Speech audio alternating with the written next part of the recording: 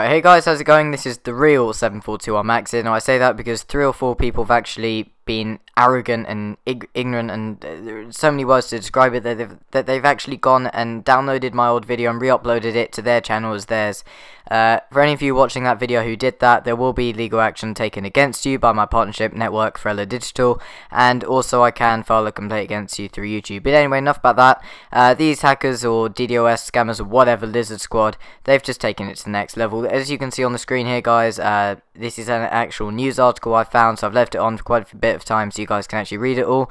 This came out from PlayStation. They've said our engineers are aware of the issues and are working to resolve them. We'll keep you posted for everything convenience. That was actually now about 2.5 hours ago to 3 hours ago at the time of recording this video.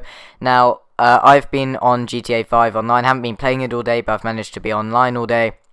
And I've just been cut out. So now it seems that everybody is off. Some people are on, some people are off.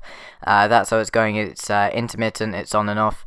Now these guys, Lizard Squad, people are now starting to work out that it's them. There have been other videos trying to copy my video, my other video trying to show, trying to tell people about it. But you know, guys, if you want to subscribe to me, I can keep you up to date with the news. My first video posted, I think I showed that they had 7,000 followers on Twitter. Now that's grown to 23,500 followers.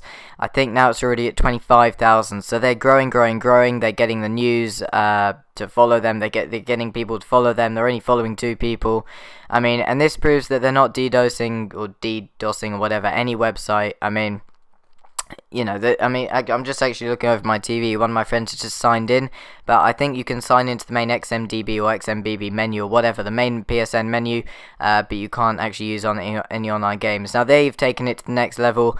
This was a video that they posted on their Twitter. I didn't even want to watch it, but apparently it's obviously, it goes back to 2001, the horrible events of 9/11, where over 3,000 innocent people died, and they're now affiliating themselves or associating themselves with them. And then they said they planted the ISIS flag or ISIS flag on Sony's headquarters or on Sony's servers. I mean, I'm sorry guys, they've taken it to the next level.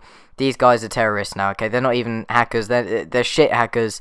They've taken it to the next level. I mean, if the police can find them, I mean, that would be incredible. I don't know what's going on. I think Sony are going to block all their accounts, obviously. I mean, that's the obvious thing that's going to happen. But, you know, guys, if we can share this video, get word around this video, get word around the other video, maybe hit that up to over 10,000 views. I mean, it sounds incredible. But then maybe these guys can be taken off the internet. They can be gone forever.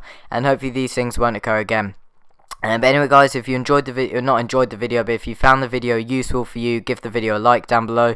Remember to comment with your opinion. I will quickly say that there have been loads of comments on the other videos. I am looking at all of your comments. So yeah, I hope you guys found the video really informative and useful. If there are any other updates, I'll of course keep you guys posted. And I'll see you guys over on the next one.